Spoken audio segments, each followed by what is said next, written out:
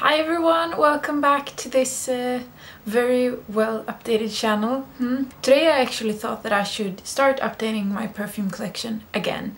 I did these videos like 4 years ago or something. I did 2 videos showing my entire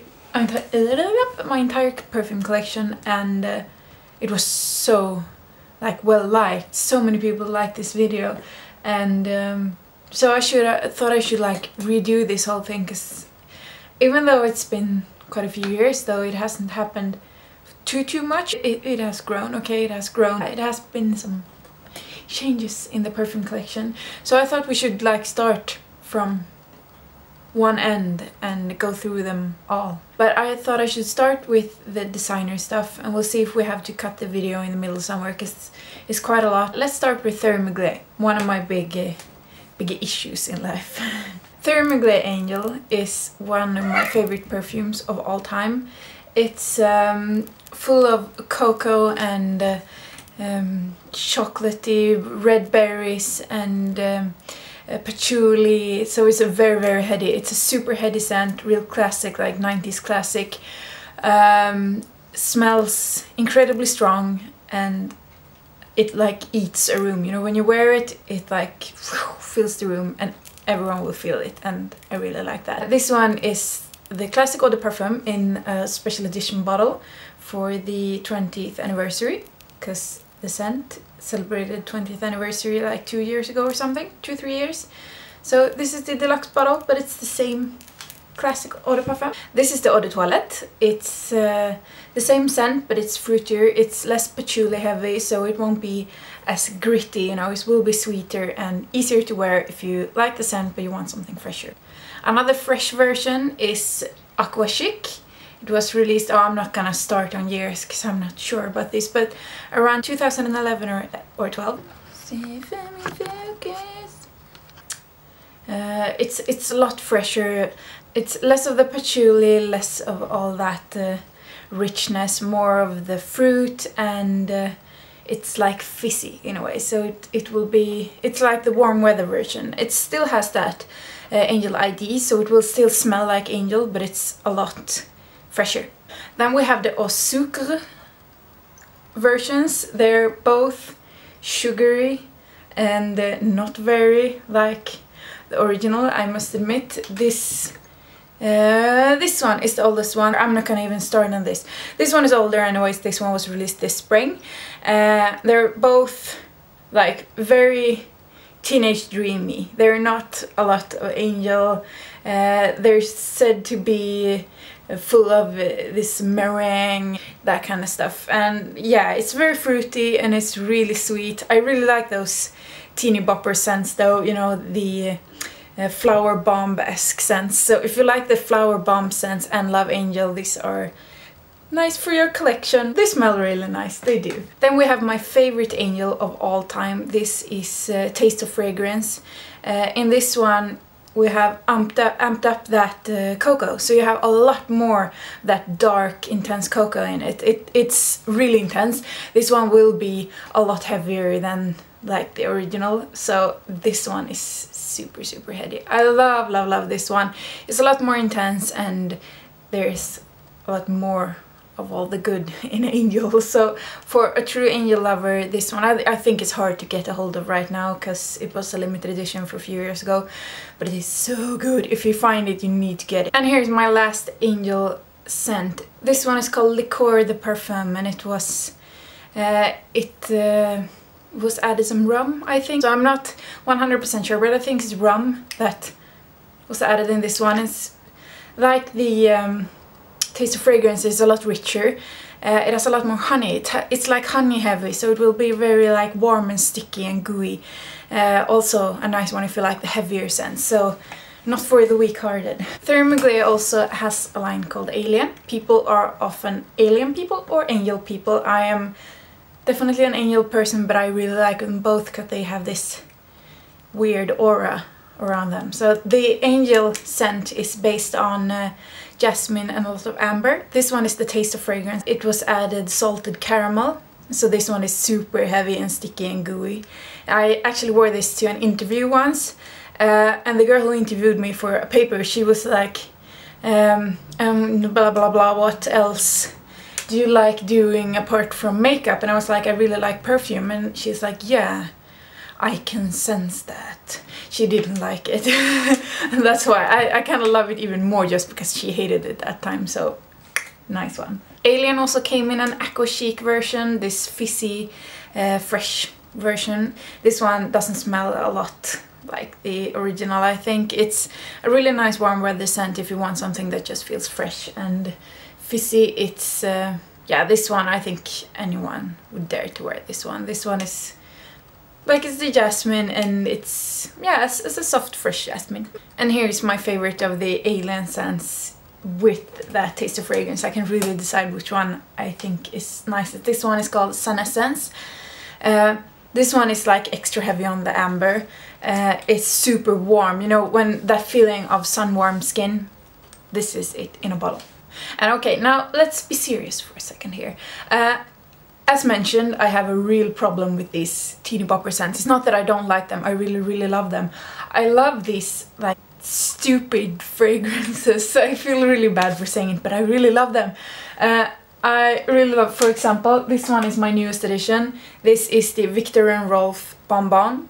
It smells like apricots, peaches, and caramel sauce.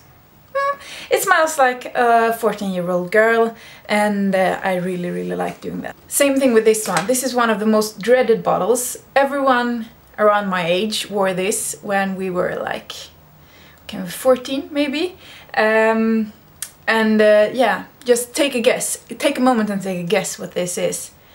It smells like white chocolate and has this same kind of fruity, stupid thing going. It is round, pink, and has rhinestones on it. Of course, it's the Britney Spears Fantasy. The original Fantasy is so good. I really love this one. Not for the most sophisticated situations. I really love wearing this like at home or when I'm just out doing regular everyday stuff. I don't feel very like dressed up when I wear this, but it smells so nice. It smells so nice. Yeah, it's so nice. Another one of those teen-like scents that I really like it. First of all, for the seriously beautiful bottle. This one is Daisy Dream by Marc Jacobs. It smells like pears and blackberries. It's one of those like and it smells like shower fresh. I like shower fresh sometimes, and that's when I wear this.